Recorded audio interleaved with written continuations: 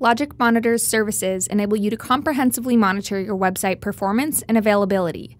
LogicMonitor's service monitoring utilizes various locations outside of your network to monitor your sites, to ensure that they are accessible by your users. You can configure group membership, properties, alert routing, reporting, and dashboards for services just as you can for LogicMonitor devices.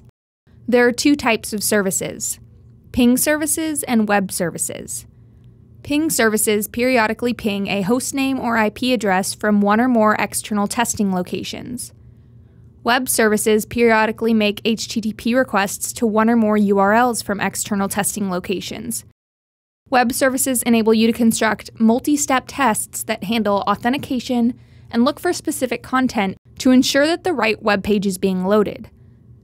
Both types of services allow you to configure what locations you'd like to test your websites from, and under what circumstances you'd like to be alerted.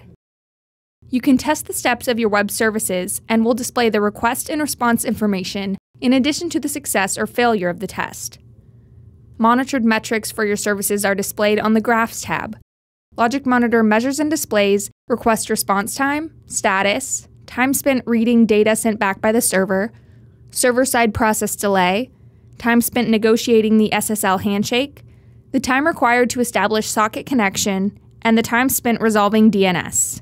So whether you're looking to keep an eye on the availability of your internal sites, monitor the status of the services you rely on the most as a company, or measure the response time of the websites you provide your users with, LogicMonitor allows you to see it all.